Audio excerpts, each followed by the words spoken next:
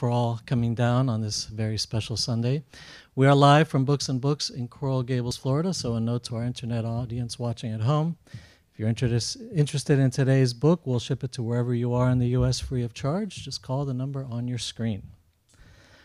This afternoon, Books and Books is very happy to present Mr. Michael Sallah and Mr. Mitch Weiss and their new book, The Yankee Comandante, The Untold Story of Courage, Passion, and One American's Fight to Liberate Cuba. Mr. Sallah and Mr. Weiss are co-winners of the 2004 Pulitzer Prize for Investigative Reporting. They are also the co-authors of the previous book, Tiger Force, A True Story of Men and War. In this book, they bring us the incredible story of El Yankee Comandante, William Morgan, drawing on declassified FBI, CIA, and Army intelligence records, as well as on the diaries of Morgan's widow, Olga.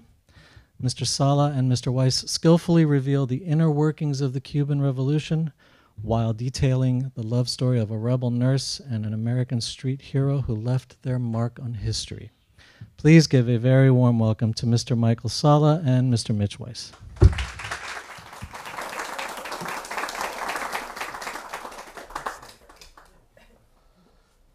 Thank you for coming out today. We really appreciate it.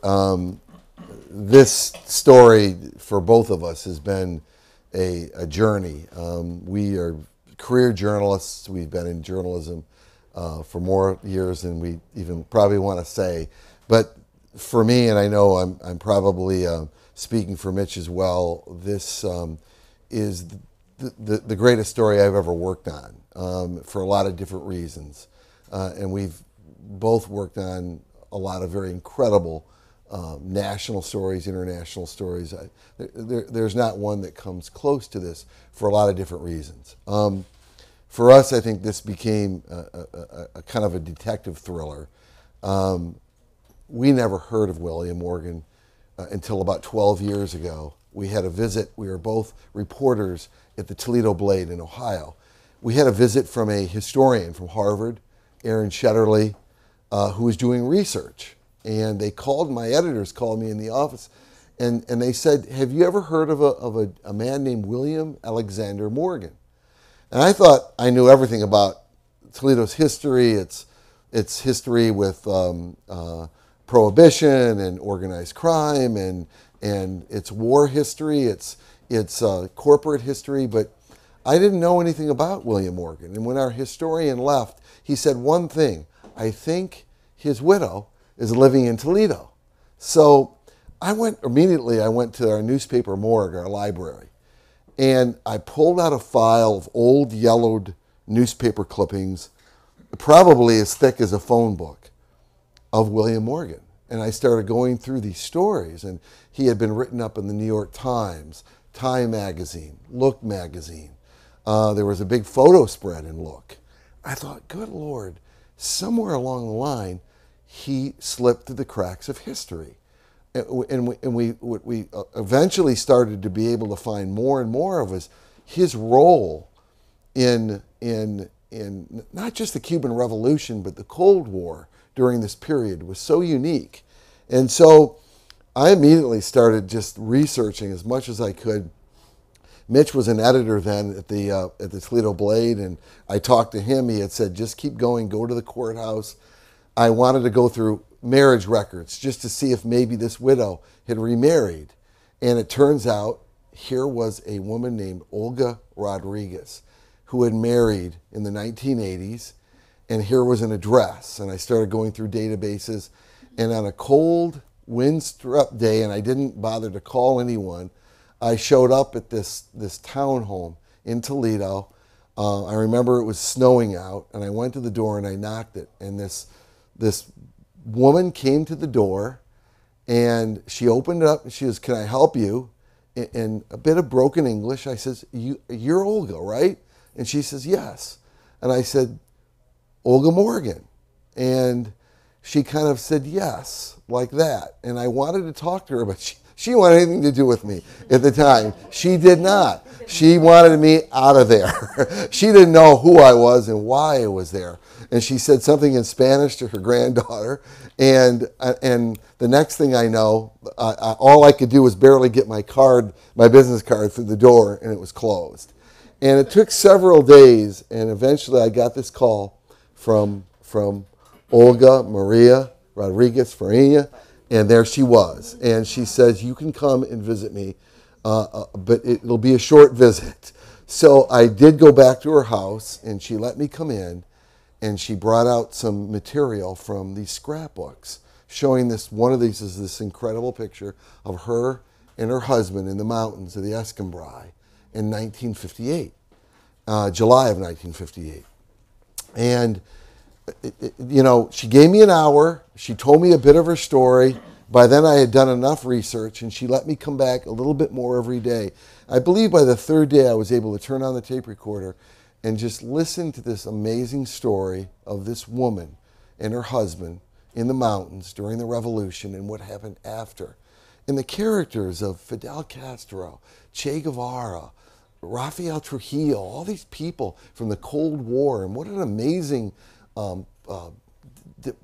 whole series of individuals surrounding her and her husband during this very historic period. And I realized, what an amazing story. And she only wanted two things.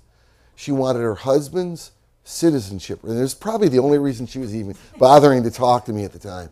She wanted her husband's citizenship restored, and she wanted his remains brought back to America for reburial.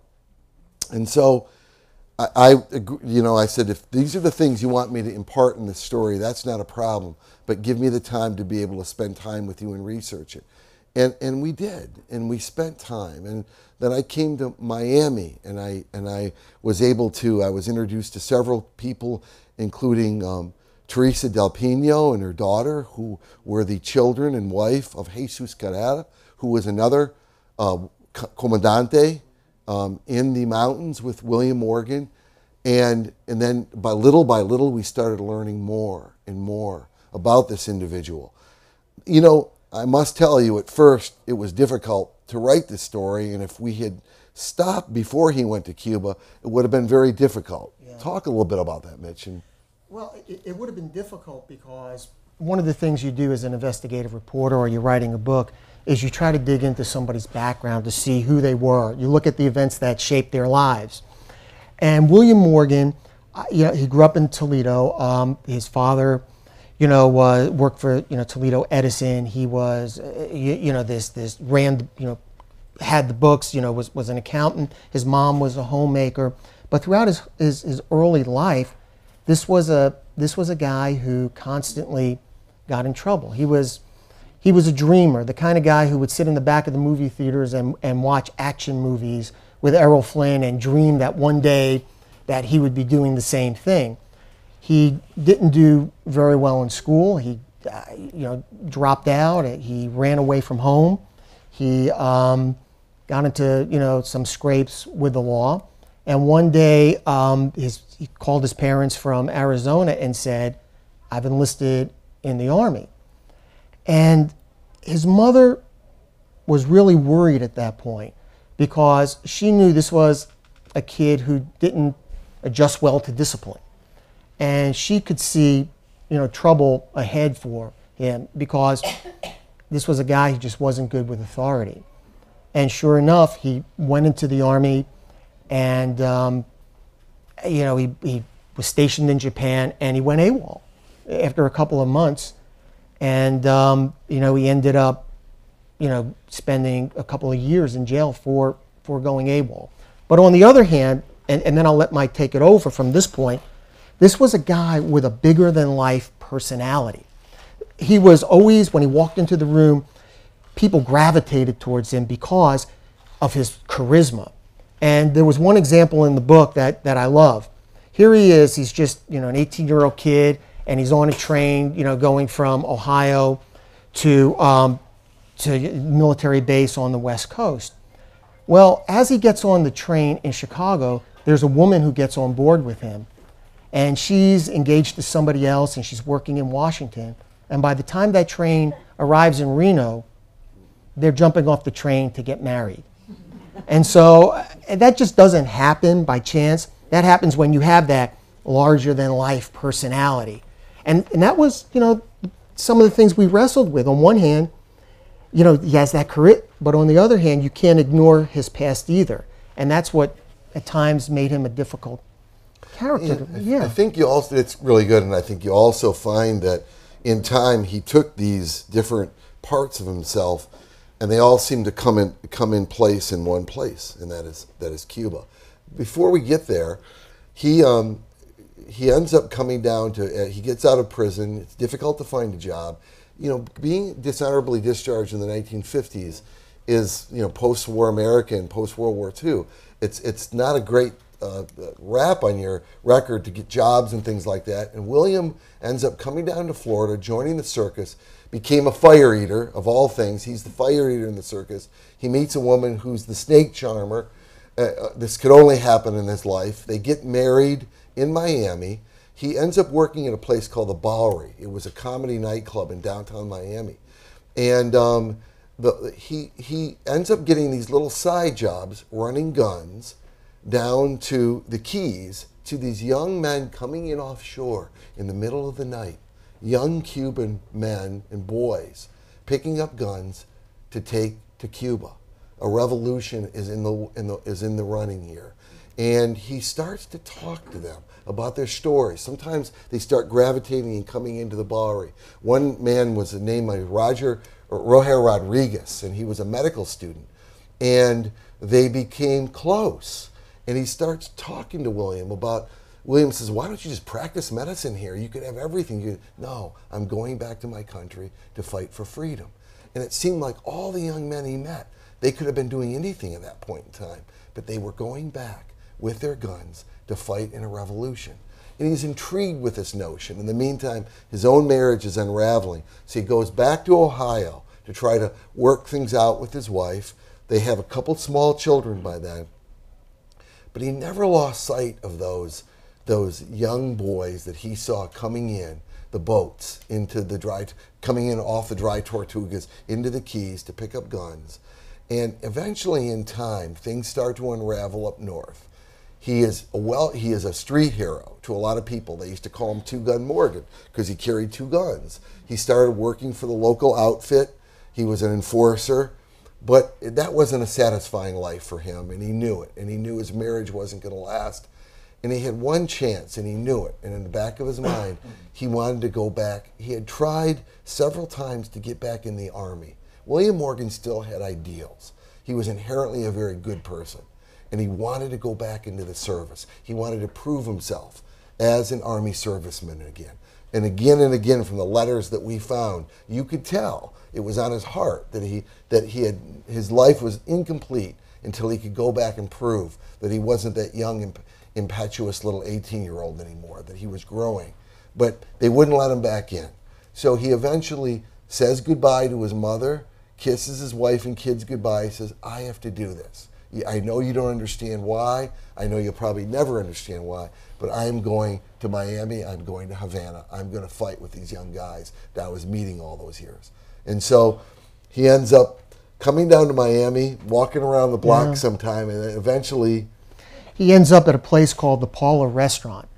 And the Paula Restaurant at a time was kind of a recruiting station. It was a place that all the revolutionaries would come to, and they would make plans about going back to Cuba. At the time, the Paula Restaurant was really helping the 26th of July movement, which was Castro's guerrilla group. And Morgan, he comes down. You have to realize at this point in his life, he has $20 in his pocket. He basically is wearing the clothes on his back. This is the lowest point in his life. He's about 28 years old. Everybody he grew up with in Toledo, in this neighborhood, has moved on. They're successful.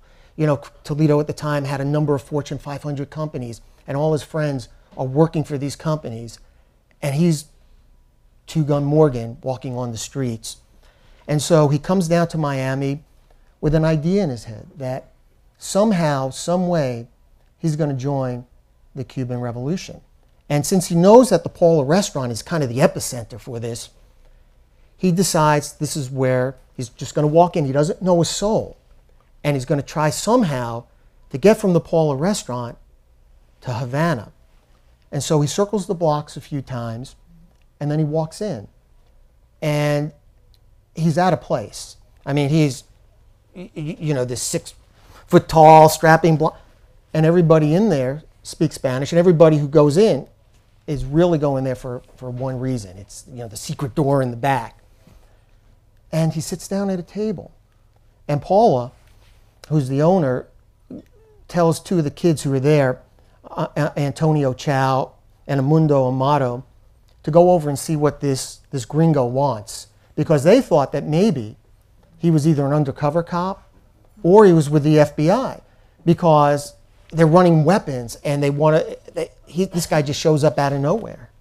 Miami had become kind of a collision course of 2 worlds then. It's the swanky postcard image of cruise ships and hotels, and then the other, it's a staging ground for a revolution.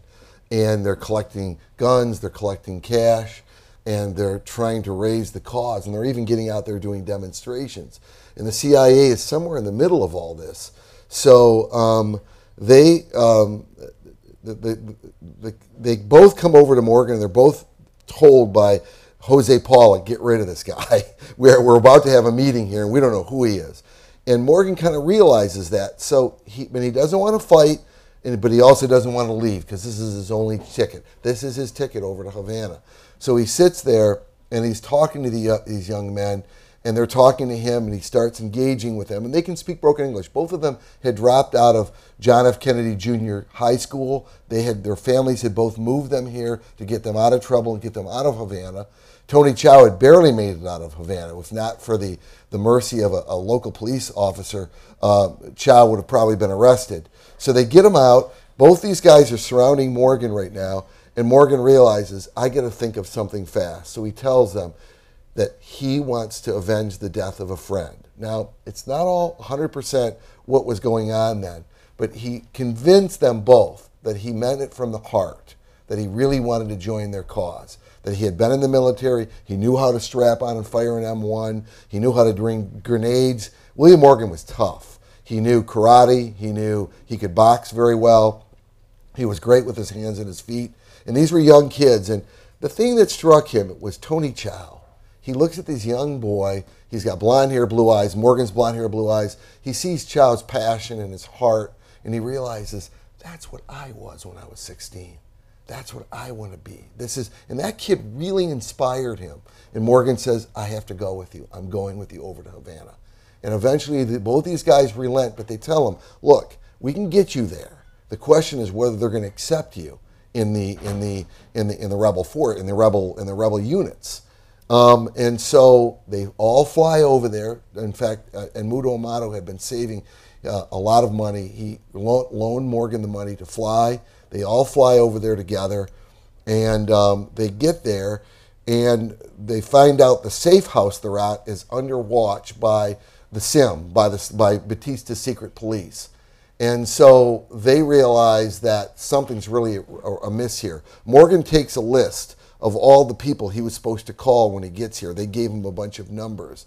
And as he's going to the phone booth, he runs into Roger Rodriguez, of all people, the medical student he knew from Miami. And Roger says, then they hug, and William, I can't believe you're here. And he says, what are you here for? He says, I want to go fight with you in the revolution. He goes, William, you got to go back. You can't be here. You don't even speak Spanish. You're not part of. He goes, I'm not leaving. I got $20 in my pocket. I'm not leaving. He's, let me see the list you have. So William shows him the list. He says, these are all Batista operatives. He goes, I cannot let you go with anything. And he tears it up. He says, there's another unit. They're fighting in the Central Mountains. It's the second front, Segunda Frente. He goes, that's the unit I think that could use your help. If they'll take you, let me work on it. And after a couple days, Roger showed up at the house with another driver, and they drove William Morgan into the mountains. Morgan gets there, and it wasn't a warm welcome. By the time he meets the members of the Second Front, they're very suspicious of him. It's Eloy Gutierrez Manoyo who comes out and greets him and says, what are you doing here? Why are you here? And Morgan tries to tell him the same story about avenging the life of a friend. Manoyo doesn't know if it's true or not, but he could see there was something in Morgan that was real. And then that was Lazzaro Artola that says, look, let's run him up and down the hills. If he can survive our training, then he can survive and he can stay here. Otherwise, the Yankee will go home. So they did that. They did. And again, you go back to, Morgan. He shows up in Havana with that white suit. Okay, so now he's in the middle of the Escambray Mountains in a white suit. And they're running him up and down the mountains. Plus, he's overweight. So now, he has this white suit on. He's sweating through his shirt. Every day they're running him up and down the mountains. He just has his shoes on. And finally, after about, a week of just constant, just testing him, he says, I am not a mule. He turns around and he snaps at them. And I think of the moment, I don't know if anyone's ever seen the movie, An Officer and a Gentleman, where, Louis Gossett Jr. is working him really hard, Richard Gere. And he says, aren't you going to quit? And he goes, I have nowhere to go. And so when we were writing, it's almost like we were thinking of that, for a moment, because here's a guy, he has nowhere really to go. He can go back to the United States, but to what? So he pushes himself. He's not going to let them beat him, even though he's wearing that white shirt and it's soaked and it's dirty. And when he snaps and says, I'm not a mule, at that point they said, okay, maybe we'll let up on him, maybe. And then when they started doing some of the training, they would have him fire a rifle, and they saw that instantly he was the best shot. And the second front at that time was essentially a ragtag group of idealistic students who made it up. They were 19, 20-year-olds. Some of them were farmers. So it was a small group that really didn't have that experience. And Manoyo looked at Morgan and saw the way he could shoot, saw the way he could throw a knife, believed that indeed he was a really good soldier, and that he could be real useful in training the group to fight against Batista's soldiers. And of course, his first attempt, they finally do allow him. The first time he's issued fatigues, a gun. He had had that experience since he was in the Army. He's feeling like he's getting closer to what his goal was his own redemption in many ways. And it didn't start out really great. He's on guard duty. He sees a smaller unit of Batista's soldiers coming down a deer trail. He goes back to Manoyo and says, they're here, they're coming. So Manoyo talks to everyone in Spanish and tells them, don't fire. We want to take them as prisoners. We want their rifles. We want their weapons. And so he says, don't fire. Well, William gets up there, and what does he do? He fires. And of course, he didn't speak Spanish. He blew the cover. All of a sudden, they did shoot a couple of them, but the other ones were able to get away. And Manoyo realized at that point, my God, they're going to be back here soon. And Manoyo, at this point, their unit is not large. There's only a few really experienced rebels at that point with the unit. And so now they got to set up an ambush because he knows the soldiers are going to be coming back in far greater numbers. And they do. And of course, there was a moment when Manoyo goes to Morgan and screams, I told you not to fire. And he realizes this guy can't speak Spanish, so how's he ever going to know? And so eventually they got to a point when the soldiers finally get there. They had Jesus Carrera in a Czech machine gun. They had one wonderful weapon. It was a Czech machine gun. It could spit out 650 rounds in a minute. And Jesus was good. He was very good. And they set him up on the high ground. They set him up. And the one thing that Manoyo started to understand, it was guerrilla warfare. This is before Vietnam. Use the land to your advantage. Use the terrain to your advantage. The soldiers had never really fought in the wilds. They had never fought in the mountains. So they were going to be at an automatic disadvantage. So they saw him coming, and Jesus opened up fire. They all opened up fire. And one thing they noticed about Morgan, he wouldn't retreat. He would just get up there, and at this point he had an M1. It was before he had the Sten, the British Sten. And he would just keep going forward. And they thought, this guy's crazy. And he wouldn't retreat. He wouldn't lay down. And so they were able to get the best of the unit. The Batista soldiers had to retreat. There were several of them that had been killed during that particular skirmish. And the one thing the peasants remembered was the sight of these horses coming down the path with the bodies of soldiers on the back, Batista's soldiers on the backs of all these horses. And that's when they realized, wow, these guys, the second front, who had been humiliated, by the way, I should have said, at Christmas time, before then, before Morgan showed up, they had had several of them wiped out in a battle near Finca Diana.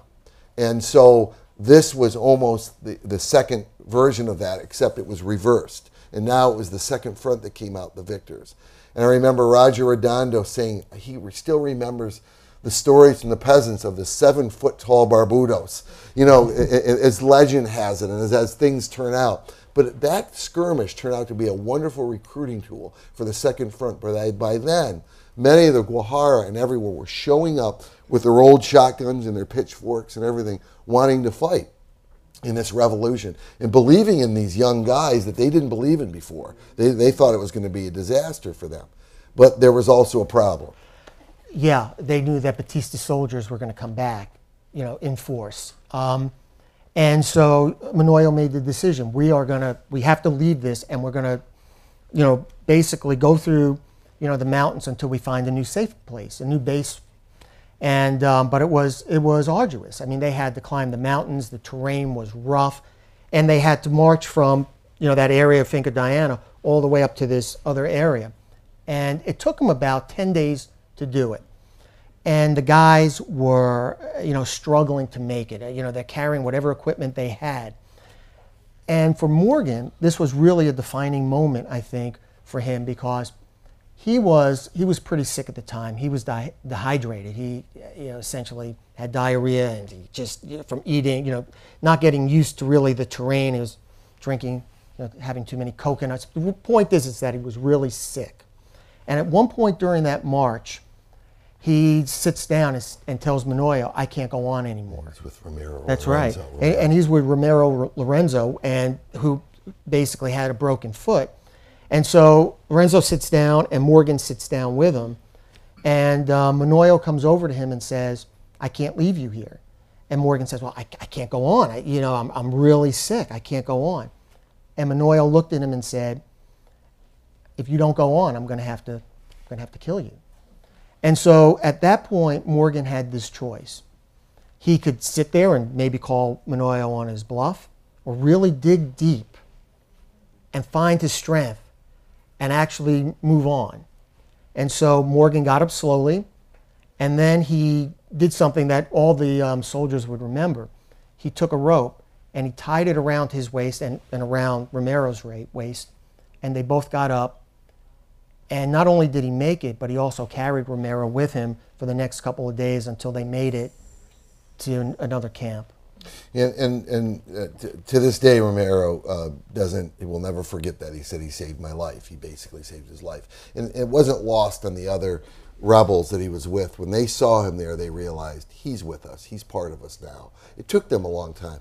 And you have to understand, even among the Second Front, there was I want to see a lot of anti-Americanism. There wasn't. But there wasn't a lot of love for the fact that Americans were supplying Batista with all these weapons and B-52 bombers and everything else. So that wasn't lost on those young men. And here was Morgan becoming one of them. And through a series of battles, Charco Azul, Café de Lora, there was another one at La Diana, and others. They were able to eventually, it was the Second Front that moved out many of the soldiers, most of them, even the 11th Battalion, led by Colonel Angel Mosquera Sanchez Mosquera. They were able to pull them out and get them out of the upper highlands so that they stayed pretty much in the lowlands by then. That was the Second Front. One of the things we ran into when we were writing this book was that history gets rewritten. And I don't want to sound like a cliche here, but Castro did indeed rewrite history and try to write the Second Front out of their military, the significance of what they did in their military history. One of the things we really wanted to accomplish was to give them their due and not to overdo it. We're journalists. We have to do this right. But by doing it right, it also meant giving them the credit that they deserved for not for them moving the soldiers out of the mountains, and trust me, they wouldn't go up there anymore. After those battles, especially with people like Jesus Carrera, Lázaro Artola, and Manoel and Morgan, They didn't want to mess with those guys anymore up there. They knew that there was a formidable unit. They're up to 400, almost 400 soldiers at this point, and nobody worked the mountains and the terrain better than they did.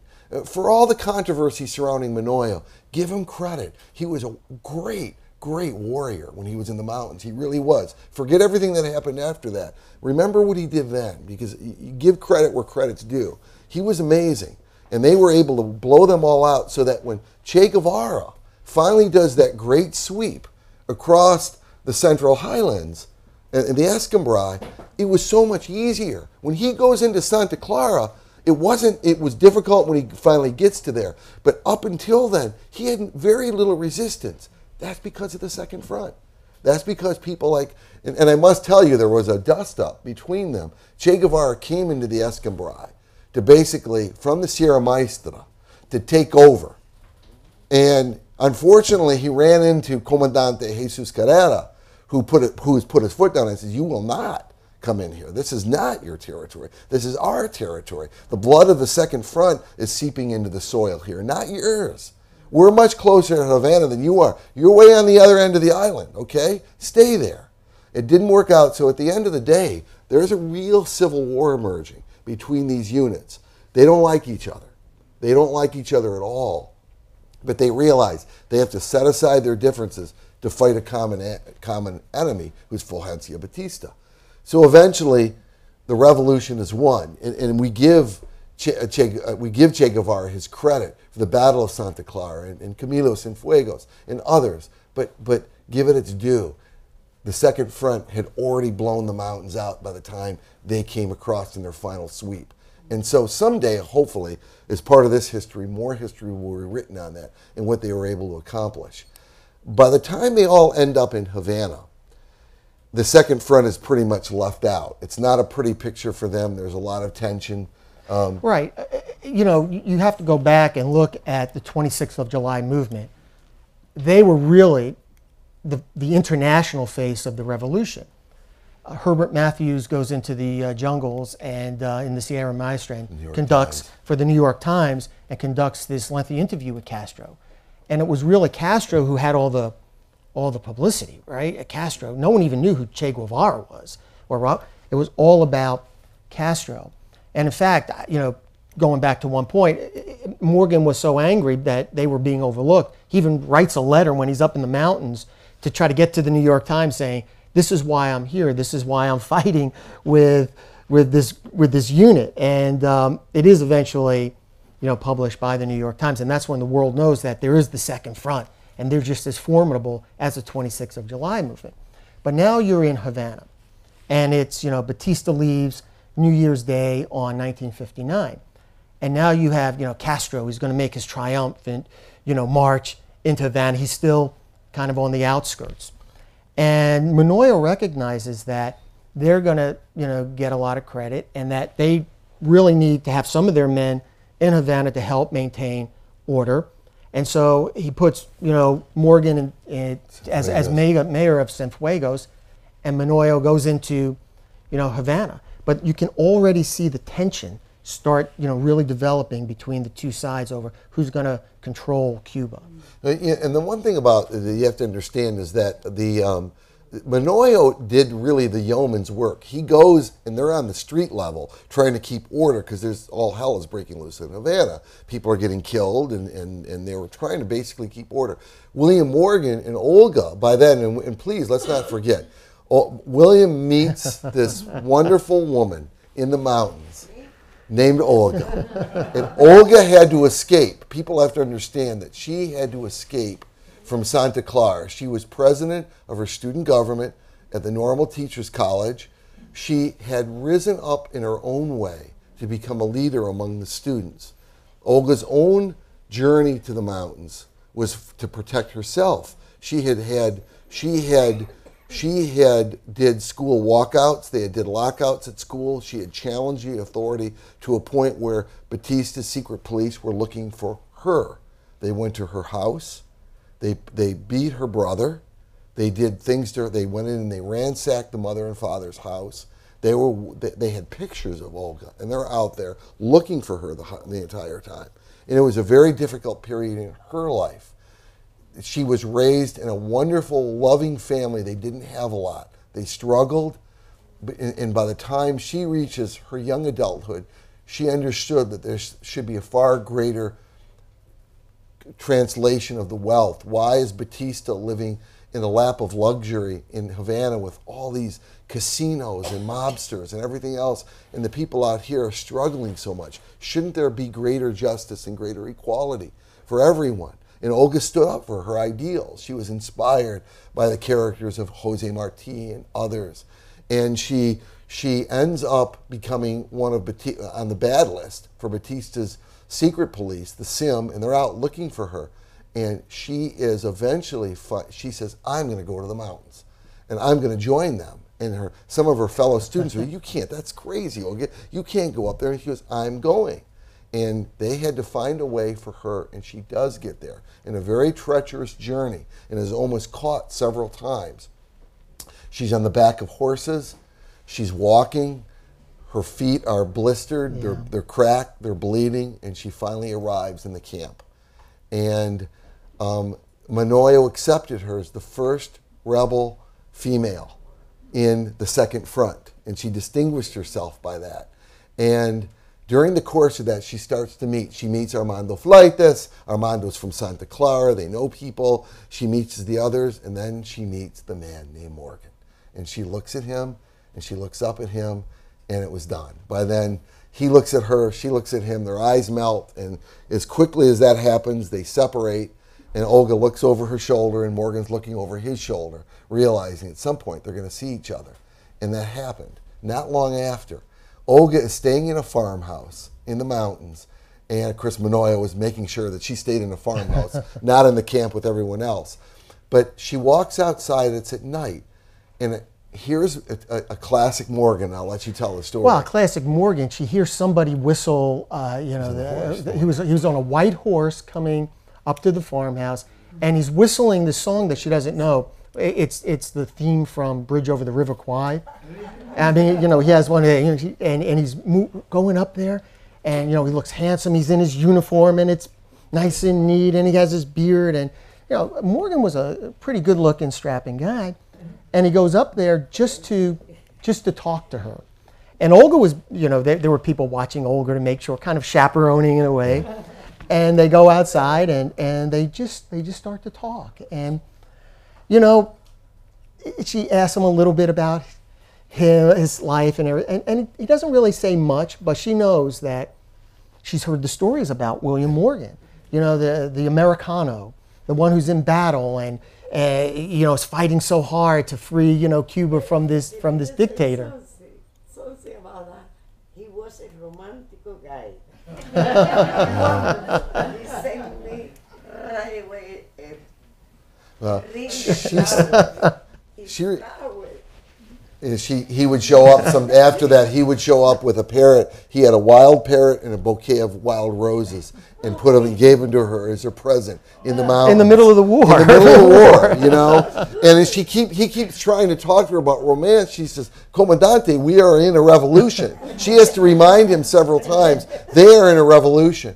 And eventually, at one point, Olga finds the parrot died. And she's devastated because Morgan keeps going off. He comes into camp, then he leaves. He comes into camp, and she's like a yo-yo going up and down. And he's, quite frankly, they're both romantically inclined, but they have not yet really talked about it. And finally, when her parrot dies, Olga's devastated. She walks out into the woods, and she keeps walking and walking and walking and doesn't stop until she's lost. William comes back to the camp. This is Nuevo Mundo. And he says, "Where's Olga?" And they tell him that the parrot died, and Olga says, "Oh my God," because he realizes they find Olga, she's dead. And so he gets on. They get an entire posse. They go out into the woods. They follow the trail. Eventually, he sees Olga sleeping by the side of a creek, and he walks up to her, and they don't care. And there's that big, long, romantic, kiss in front of everyone. And at that point in time, it was together. They knew that this was going to be the real deal. Another point later, when the bombers, they're walking together, they want to be alone, they're near the edge of the woods, the bombers, the two fighter planes come over and they start. When the soldiers started keeping down and not going into the mountains, it didn't stop Batista from sending the air power over there to keep doing strikes. And so he starts blowing out the area around there, and Olga and Morgan jumps. They could see the guns were coming down from the planes, and so he rolls on top of Olga. They roll up to the side of a boulder, and he holds her. And there's Olga and Morgan, and they're holding each other in time. And I think if it was after that moment, and please understand, Olga remembered that she wrote her memoir in 1982 in great detail. When she arrived here at the Mariel boat lift, she writes these things in intricate detail and everything. She remembered it very well then. Doesn't remember quite as much now, but she did then. And so it became wonderful. And so she ends up, they both realized, you know what, we may not even survive this thing. We may never, but let's pledge our love to each other. And they found a mountain farmhouse and a farmer by the name of Hernandez, who agreed with two witnesses to marry them. And they were married in November of 1958 in the mountains, just before the final push and before the end, and they became together. Nothing. We need to keep going. So they're married, and so by the time Havana comes around, there's great tensions. Morgan gets called out of Cienfuegos. They're in Havana. Morgan sees one opportunity to actually help the Second Front. His biggest issue now is making sure his boys were protected. Part of the problem was Che Guevara tried to strip the Second Front of their ranks and eliminate the Second Front. They wouldn't have anything of it. There were serious showdowns. One occurred at La Cabana between Jesus Carrera and Che Guevara, and they had to separate them, and they knew this is bad blood. The bad blood continued well after the mountains and continued into Havana, but the Second Front was at a disadvantage because the 26th of July was in control. They had control of all the police stations. They had control of all the major media. Castro at that point had anointed himself prime minister, so there wasn't much the Second Front could do, but to try to protect themselves at that point.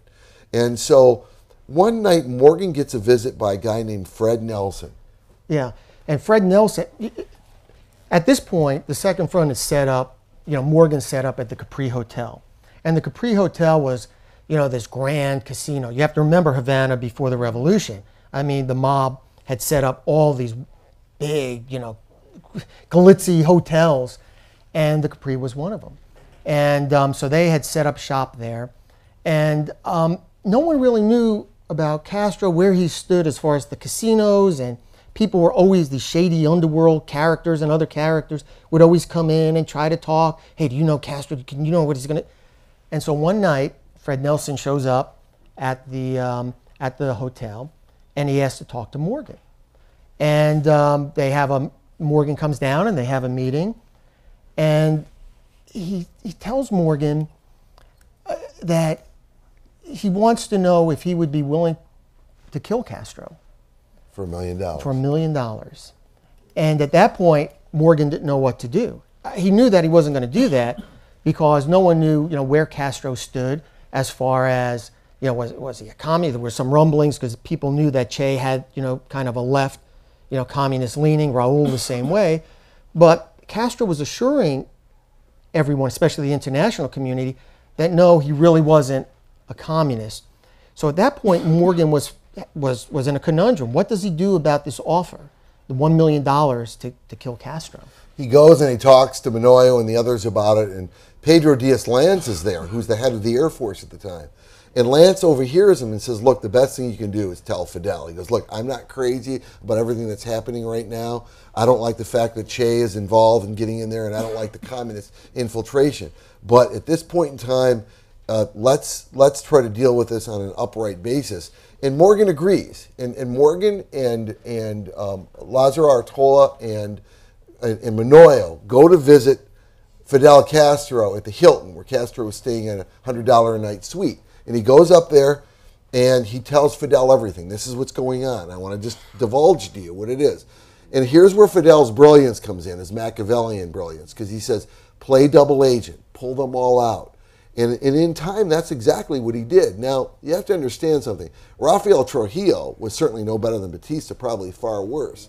So Olga finds out that Morgan's now playing a double agent for the government against, and of course, she is not happy about this. But he says, look, if this gives us some protection, if this allows us to get some good graces for the current government, let's do it. What's it going to hurt? Let's go along with it. Let's do it. And they do. And Morgan plays this amazing role. He was not what you would call a kind of person to become a CIA type agent. He was more of a soldier, but he plays the role. He now is both, he's juggling the CIA, he's juggling Castro on one side. He's dealing with the Trujillo people on the other. Now all of a sudden, the mob gets involved because they want to finance this whole thing, and it becomes a coup. They want Morgan to be the leader of a coup, to take over, to kill Castro, and take over the country. They eventually, and then we can just speed this ahead really quickly. Morgan does a brilliant job of playing the double agent, and in the end, they do smash the coup. They're able to keep Trujillo out. They're able to basically save the fledgling government from any intrusion that would ever face like that again. And at that point in time, the Second Front was okay. The problem comes in when Castro starts forging ties with the Soviets. And Morgan finds out at a certain point that they're bringing in Soviet military advisors. And all of a sudden, Castro is also establishing diplomatic ties with the Soviet Union. And Morgan, for all that he believed in, would never have gone along with communism. He was red, white, and blue to his core and wouldn't go along with it. And there was a moment in time when he confronts Fidel. Fidel is on the television, Telemundo, and he's going through one of his long 24-hour rants. And Morgan is seeing this on TV, and he's screaming, and Olga gets worried. She says, what's going on in there? He says, I'm going down to the television station. She says, you can't do that. That's Castro. He goes, I'm going down to the television station. He jumps in his blue Oldsmobile, the same one that had grenade launchers and everything inside. He gets to the station. Olga is with all the escorts behind saying, William, be careful, be careful. He goes onto the stage, and of course, there's a huge applause for him. Comandante Morgan, the whole studio erupts, and they don't know what's going on. He walks right over to Castro. Nobody knows what they said to this day. Even Olga didn't actually hear him.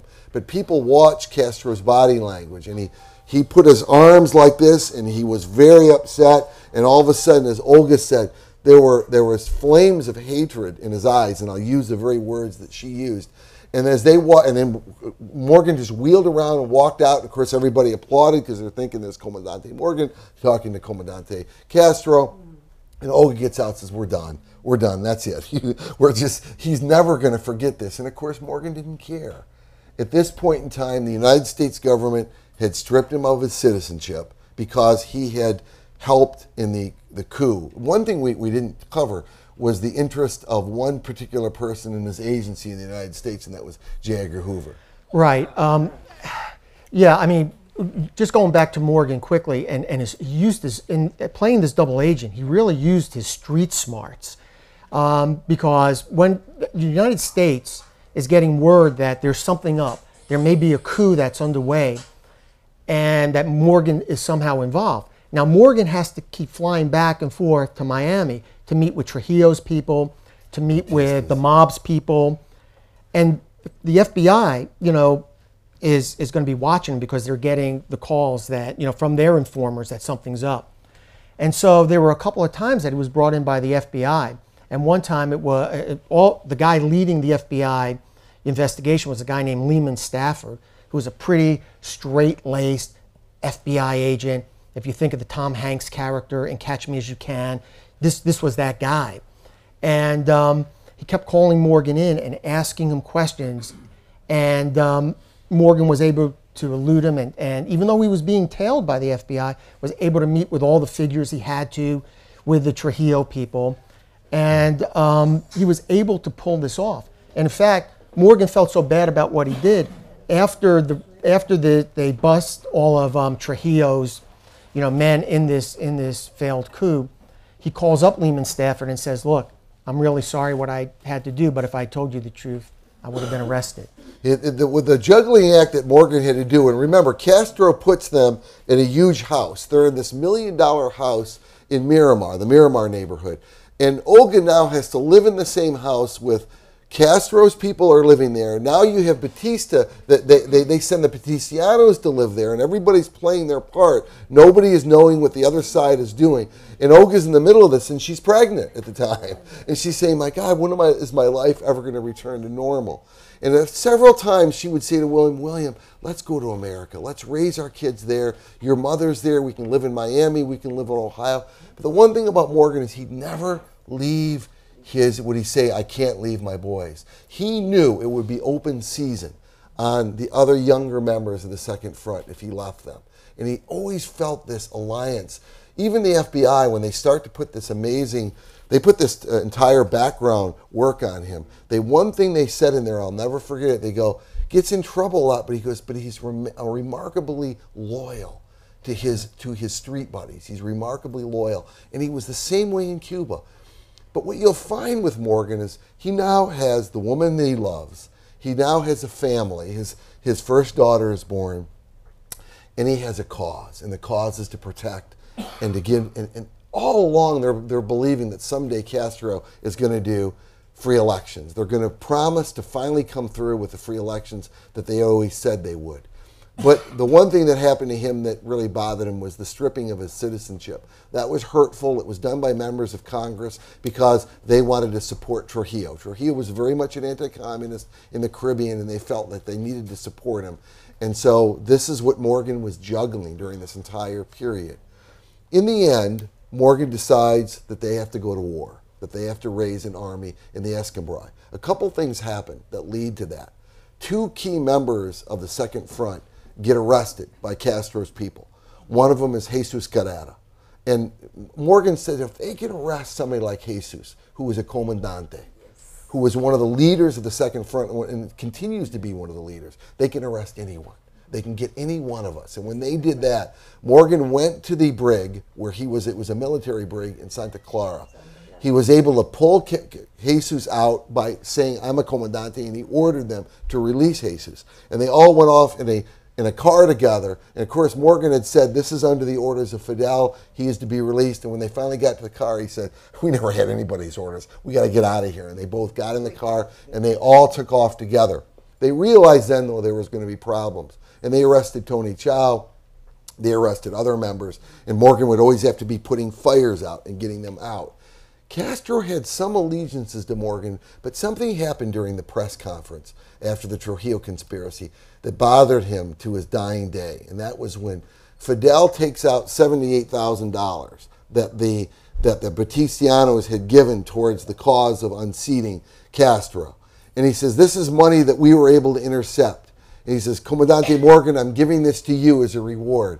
And Morgan looked and he says, and Olga was watching this on television at the time, and she says, don't take it, don't take it. But he says, why is he giving me this money? And they realized that this was one of a typical Castro thing that he would do when he was being upstaged. But Morgan at this point is an international figure. He's on the front page of the New York Times, the Washington Post. He's the double agent that saves the government, supposedly. And at this point in time, Castro had to take him down a notch by doing that, and that bothered him to his very day. So at this point in time, once the forces started aligning with the Soviet Union, Morgan realized we have to go to war. And so they started running guns into the Escambray Mountains, and eventually Morgan is arrested, and Olga is also put under house arrest during this period. And there's a great story about how Olga was able to free herself and yeah, you know, she's under house arrest, and Morgan, you know, is in La Cabana, which is, of course, a notorious prison. And she just wants to see him. She wants to get, she believes that if she can somehow escape these guards, that she can end up seeing him. There's an escape plan, you know, for Morgan underway. They could all be reunited and fight the revolution in the Escambray. And so it's New Year's Eve, and Olga, there were 4 guards in the house, and she didn't like the guards at all. They were mistreating her. And then New Year's Eve, what she decided to do was she was going to offer them hot cocoa. And so she took sleeping medicine and she ground it into the cocoa, and then she offered them the cocoa, and of course when they drank it they passed out. And once they passed out, she grabbed her 2 little girls, left, and she really didn't have any idea where she was going to go. She walks out into the street and she knew she was free, but where? And so there were a bunch of safe houses that had been set up by the Second Front and the other anti-Castro forces. And so she was moving with her 2 young daughters, one and 2 years old, from safe house to safe house to safe house. And eventually, Olga, she's at the home of Enrique Encinosa, who was 11 years old and his father at the time. And Enrique still remembers to this day the image of this woman in the hall. He was laying on his bed reading, and he looked up and he saw this woman in the hall with her daughter at his side. And he never forgot that. And he remembers his father going in and says, "Don't say anything. Don't even tell your grandmother, your aunts, no one. Don't say anything." And Enrique kept his word. He would not say anything. And the next morning, Enrique's father took Olga out, and they got her in a cab, and they took her. And Olga, at that point, Enrique's father made sure that the Venezuelan embassy would take her. Unfortunately, the cabbie took her to the Brazilian embassy. So Olga gets out with her $2. She's sitting, she goes, "Oh my God, this is the wrong embassy." But she can't run. By now the cab's gone. There's no way she can run to the other embassy in time. So she runs up and says, "Please tell the ambassador I'm here. I'm the seamstress for his wife, and I'm here." And of course, they start making calls. And then Olga tells one of her daughters, "Run into the garden and I'll follow you." Olga was smart. She knew she was always a step ahead. And so her little daughter, Loretta, runs into the garden. Olga runs after her with her other little baby in the arms, Olguita.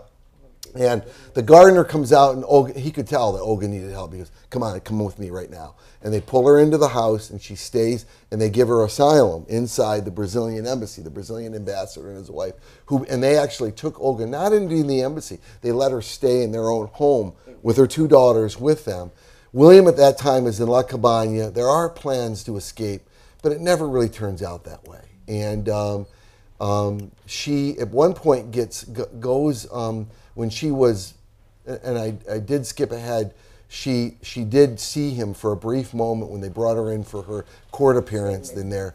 And she saw he was emaciated. They had been putting glass in his food and other things, and he had been getting sick in there, and she could tell.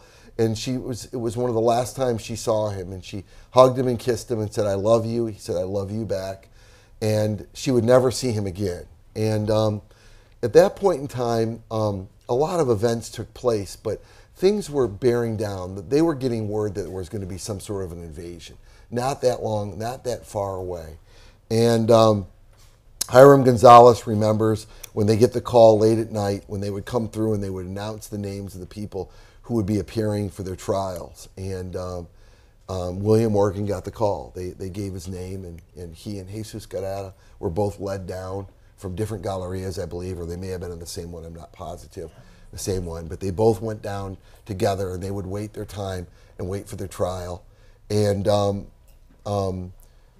there were no trials then. I mean, there was a foregone conclusion. This is what's going to happen to us. One of the great things that, for us, in the course of pulling together documents and research, we were able to get trial records. They weren't really transcripts, but they were records of the sitting judges, who they were. I use the term judge loosely. They had no legal education, but they were there for one purpose, to convict basically people. There was William was defended by Luis Caro, who was basically the attorney for the damned. And he tried day after day to try to save a lot of these young men from going to the wall, but it was almost impossible. And the one thing that struck us in the course of time is Morgan started to, like when he did get well, he started to do push-ups and sit-ups and started running around the prison yard. I mean, even the guards were calling him El Loco. He was just, and they would see him up in his bunk praying in the afternoons after working out and training. It was almost as if he was training for his final hours, you know, in many ways. And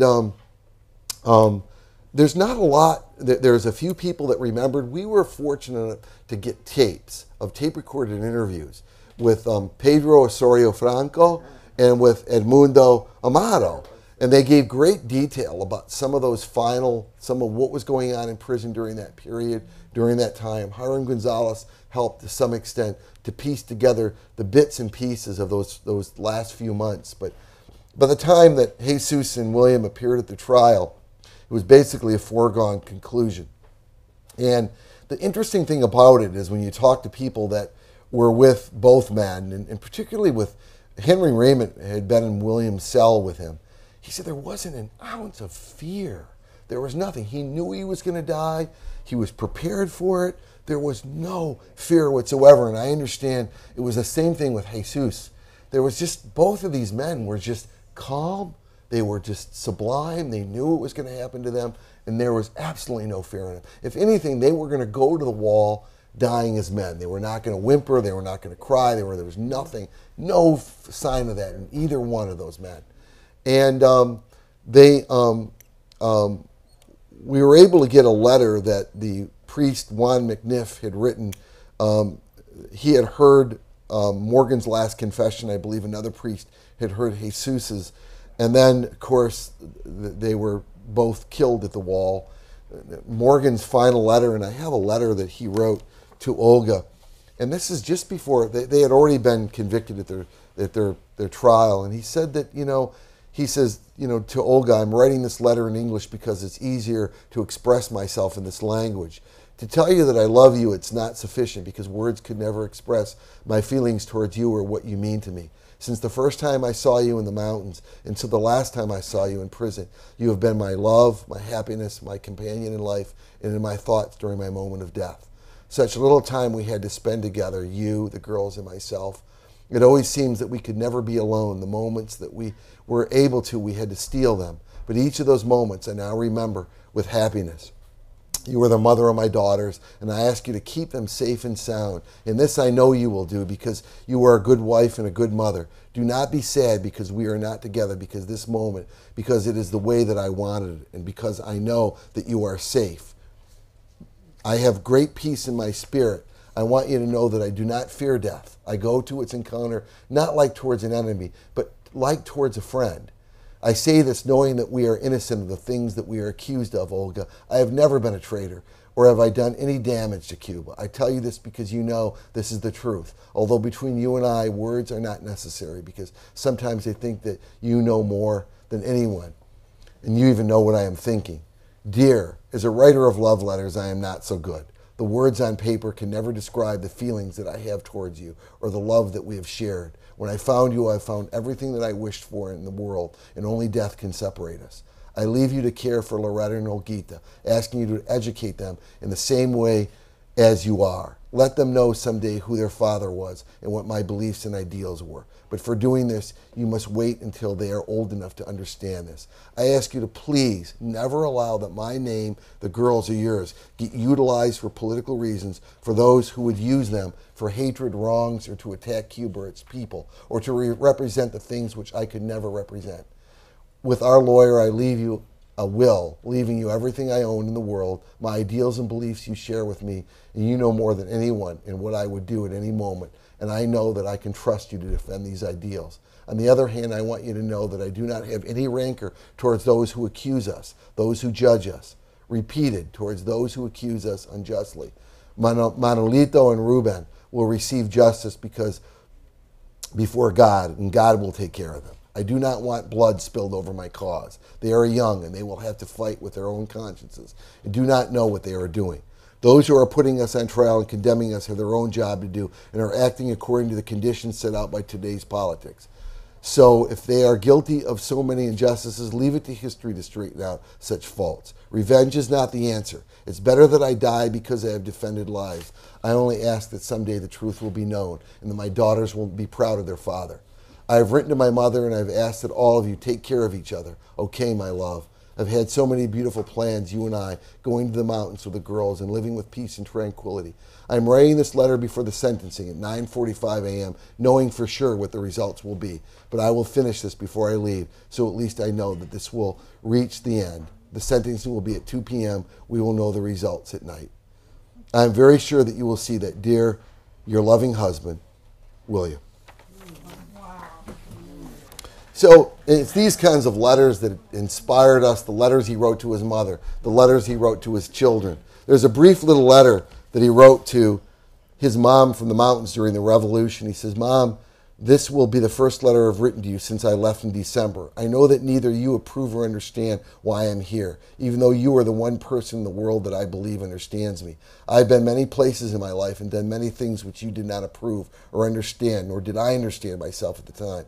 I do not expect you to prove, but I believe you will understand. And if it should happen that I am killed here, you will know that it was not for foolish fancy, or as Dad would say, a pipe dream." And he went on to describe what he had witnessed, the atrocities against some of the villagers by Batista's soldiers. And he says, "I'm here with men and boys who fight for freedom for their country, just as we as Americans, that we as Americans take for granted. They neither fight for money or fame, only to return to their homes in peace." And then to his little daughter, he wrote this. He says, "When I last saw you were a little tyke who was who was everywhere all the time. You used to sit in the window, and when you saw my car drive, you'd say, 'Daddy, Daddy.' I think those were the first words you spoke. And I know when I did not come home anymore, I know you missed me. I looked out the window for your dad. This was a long time ago, baby, and possibly you don't remember me, but I do and always will. You were going to grow up to be a beautiful girl with a fine disposition. Stick close to your mom. I don't think anyone can find anyone better."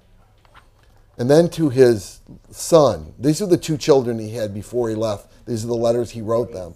"Love your country, love your God, and stand up for both. I can say very little to you except this, Bill, and I think it's the best advice I can give you. Always be a man. Defend your rights. Respect the rights of others. Listen to what your mother tells you. You may not like what she tells you, but believe she is right. Study and work hard, son, and I know that your country and your mother will always be proud of you. Love always, your dad." The little boy would never get that letter. He died when he was 6 years old, of blunt trauma by the stepfather. But she would get that letter someday and be inspired by her father. And Olga knows the history of that. And so, I can only tell you that Olga's life after this, she spent nearly 11 years in Castro's prisons. A lot of things. She was beaten. She was in solitary during most of those periods, and she never forgot the very words that William had told her: "If you ever get out, I want you to go to Ohio. My mother will take care of you." And when Olga did get out, she couldn't leave right away. She lived in a convent with nuns. She couldn't really go to Santa Clara because every time she went there, the G2 would show up and they would hassle her and her family. So she stayed most of the time in Havana with these nuns. But when she had a chance to go to the Peruvian embassy in 1980, she did. And then when she had a chance to finally leave on the Mario boat lift, she did. She didn't get this letter until after she was out of prison. So it was 11 years before she finally got the letter that William had written her. And when she finally went to his grave in the Cologne cemetery, and she saw it for the first time, and the grave tender even said, "Look, I could be losing my life for doing this, but I'm going to show you." And she went there. She realized she needed to get out. And so on a rickety boat, when the last boats that left the harbor, Olga was put on it. And of course, the Cuban Navy shot holes into the hull as it was leaving, so it leaked all the way and eventually made it to Key West. It couldn't get as far as Miami, but it went to Key West. Olga got out. She didn't stay in Miami like most of her relatives. She ended up going to Toledo, and through one of William's friends that they knew from Havana, he gave her a ticket. She ended up there, and she met Loretta Morgan's mother, for the first time, and they became very close. And again, they talked. Morgan's mother left her with one thing: if you can ever do one thing, restore William's citizenship and bring his body back. And Olga was left with this legacy to try to carry out. And in 2007, Olga was successful. She was able to get William Morgan's citizenship restored posthumously through the help of her attorney, Obie Rollison. And the State Department rescinded it and said this should never have been done to begin with. He didn't do anything to lose his citizenship. And now the real quest is on to try to return the remains, and Mitch can bring you up to date on where that is right now. Yeah, they're negotiating right now. The Pope has got involved with it, and now that relations look like they're thawing with Cuba, it looks like this is going to happen. Well, we hope so. We hope we so. can only hope in someday that William is reinterred here and back here. And so This story, when you think of William Morgan, you think, and we talked about very early on, of this never-do-well. And he struggled to find his moral center. But in Cuba, he finds his love, he finds his cause, and really in his death, he found his redemption. And when you read those final letters, especially the one he wrote to his mother, he said, I made my peace with God, and now whatever happens to me, happens to me. And so this story that we kept around for 12 years has finally been written. Thank you. Thank you very much.